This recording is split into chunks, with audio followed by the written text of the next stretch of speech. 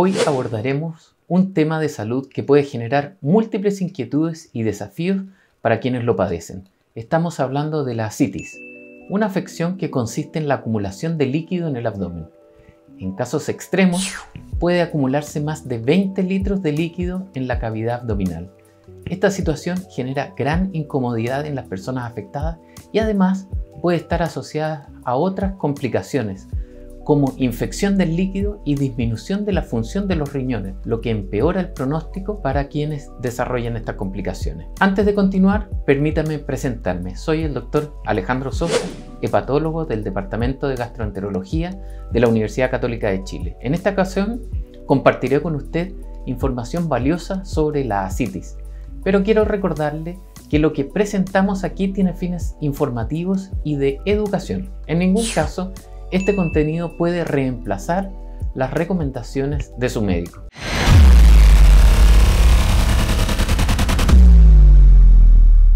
Ahora, usted podría estar pensando, ¿la ascitis siempre indica cirrosis? La respuesta es no. Si bien la cirrosis es una de las causas más frecuentes de ascitis, existen otras. Algunos cánceres pueden manifestarse con acumulación de líquido en el abdomen, en lo que se conoce como carcinomatosis peritoneal. En estos casos puede haber síntomas como pérdida de peso. Algunas infecciones, como la tuberculosis, puede localizarse en el peritoneo y producir acumulación de líquido, y también presentarse con fiebre y pérdida de peso. Además, la insuficiencia cardíaca y algunas enfermedades renales, como el síndrome nefrótico, pueden manifestarse con ascitis, y es probable que haya una marcada hinchazón o edema de las piernas. Entonces, ¿por qué se forma la ascitis? Cuando hay cirrosis, la sangre que llega al hígado no puede pasar bien, lo que hace que aumente la presión en la vena porta. Esto se conoce como hipertensión portal. Por mecanismos complejos, la hipertensión portal genera vasodilatación y activación de sistemas hormonales que retienen sodio, es decir, sal y agua a nivel de los riñones. Adicionalmente, los niveles disminuidos de albúmina y la malnutrición asociada a la cirrosis pueden contribuir a la persistencia de la ascitis. Ahora podría preguntarse, ¿cómo se manifiesta la ascitis? El primer indicio suele ser el aumento de peso. En personas con cirrosis, un incremento de peso rápido asociado a edema de las piernas a menudo indica retención de líquido y ascitis. Con la acumulación progresiva de fluido en el abdomen pueden presentarse otros síntomas como aumento del tamaño abdominal, pesadez y saciedad precoz, es decir, pérdida del apetito luego de comer pequeñas porciones de alimento. También puede sentir dolor y dificultad para realizar movimientos simples, como agacharse. Para confirmar la presencia de ascitis, luego de sospecharlo al examen físico, se hacen imágenes. Se puede utilizar varios métodos como una ecotomografía abdominal, una tomografía abdominal o una resonancia magnética. La ascitis se clasifica típicamente en 3 grados. Grado 1, cuando la ascitis es solamente evidente en imágenes como la ecotomografía abdominal. Grado 2, cuando la ascitis es evidente al examen físico. Y grado 3, cuando hay distensión abdominal muy marcada. Cuando alguien con cirrosis se presenta con ascitis, en especial si es la primera vez, deben contestarse varias preguntas. En primer lugar, evaluar la causa. La historia clínica y los exámenes generales permitirán a su médico orientarse sobre la causa de la ascitis, descartando otras etiologías.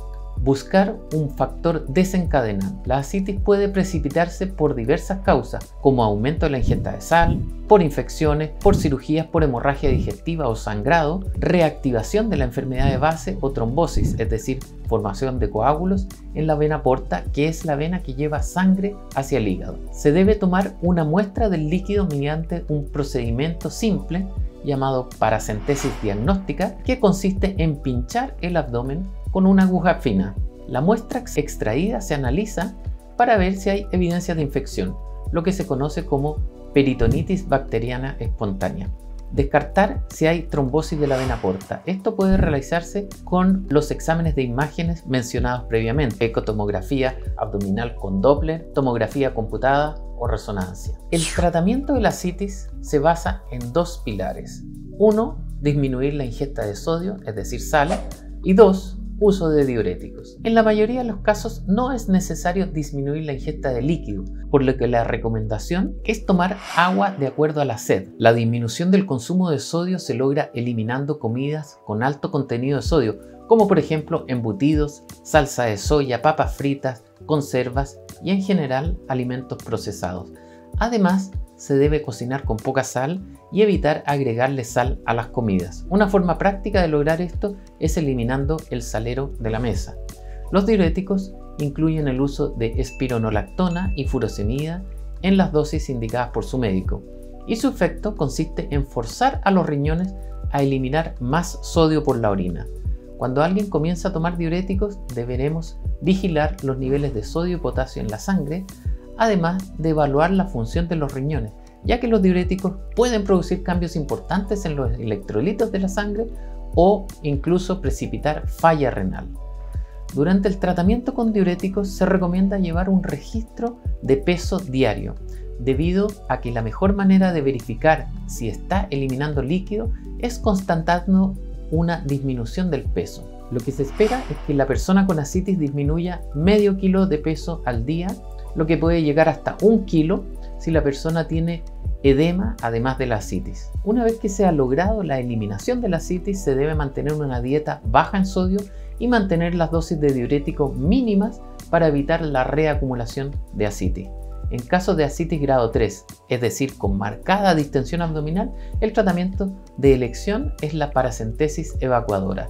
Esto es un procedimiento de bajo riesgo que consiste en pinchar el abdomen con una aguja que se deja por minutos a algunas horas para ir extrayendo el líquido del abdomen.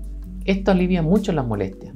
Cuando se extraen más de 5 litros de líquido, se debe aportar albúmina por vía intravenosa para reducir el riesgo de insuficiencia renal.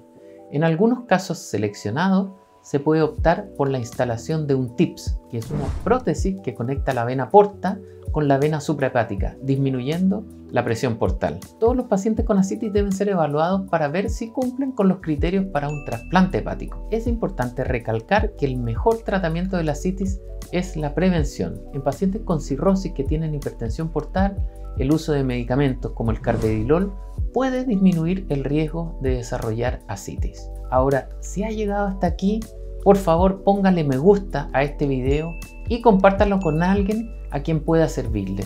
Si además se suscribe al canal, es una gran ayuda para seguir haciendo contenido educativo. La ascitis en sí ya presenta un desafío importante para los pacientes, generando incomodidad, dificultad para moverse, respirar y realizar las actividades diarias. Sin embargo, esta condición también puede dar lugar a una serie de complicaciones que es importante conocer. Infección del líquido ascítico, también conocida como peritonitis bacteriana espontánea, es una de las complicaciones más graves. Ocurre cuando el líquido que se acumula en el abdomen se infecta con bacterias. Esto puede causar síntomas como fiebre, dolor abdominal, cambios en el color o consistencia del líquido ascítico. Si no se trata a tiempo, puede dar lugar a un shock séptico, una situación médica de emergencia. 2. Ascitis refractaria o intratable. En ciertos pacientes la ascitis no responde a los diuréticos o estos no pueden usarse por sus efectos adversos. En estos pacientes debemos recurrir a las paracentesis seriadas, que implica sacar líquido, varios litros cada cierto tiempo, típicamente cada 2 a 4 semanas. Ascitis torácica. Ocasionalmente el líquido ascítico se acumula no solo en el abdomen, sino que en la cavidad pleural, es decir, en el tórax, lo que ocasiona dificultad para respirar y cansancio. 4. Síndrome hepatorrenal. Es una forma de insuficiencia renal que ocurre en personas con enfermedades hepáticas avanzadas, como la cirrosis y ascitis. La ascitis puede ser un factor que desencadena el desarrollo de este síndrome. En algunos casos puede llevar a un deterioro rápido de la función renal. 5. Hernias. Debido al aumento de la presión abdominal provocado por la acumulación de líquido, las hernias son una complicación frecuente en las personas con ascitis. Las hernias umbilicales son las más comunes. Si una hernia se estrangula o se rompe, puede requerir una intervención quirúrgica urgente. Número 6. Edema escrotal y de los labios mayores. La acumulación de líquido puede extenderse hasta el escroto en los hombres o labios mayores en las mujeres, lo que provoca hinchazón e incomodidad. 7. Desnutrición. La ascitis puede llevar a la desnutrición. El líquido ascítico puede contener proteínas que se pierden del torrente sanguíneo. La incomodidad de la ascitis puede hacer, además, que sea difícil para las personas comer suficiente comida. 8. Dificultad respiratoria. En casos de ascitis importante, la cantidad de líquido en el abdomen puede ser tan grande que empuja los pulmones, haciendo que sea difícil respirar. Gracias por acompañarnos en este video sobre la ascitis. Si encontró la información útil y desea seguir aprendiendo sobre temas relacionados con la salud hepática, lo invito a suscribirse a nuestro canal y a darle un me gusta al video. Si tienes preguntas, dudas, déjenlas en los comentarios. Cuídese y que tenga una excelente salud hepática. Hasta la próxima.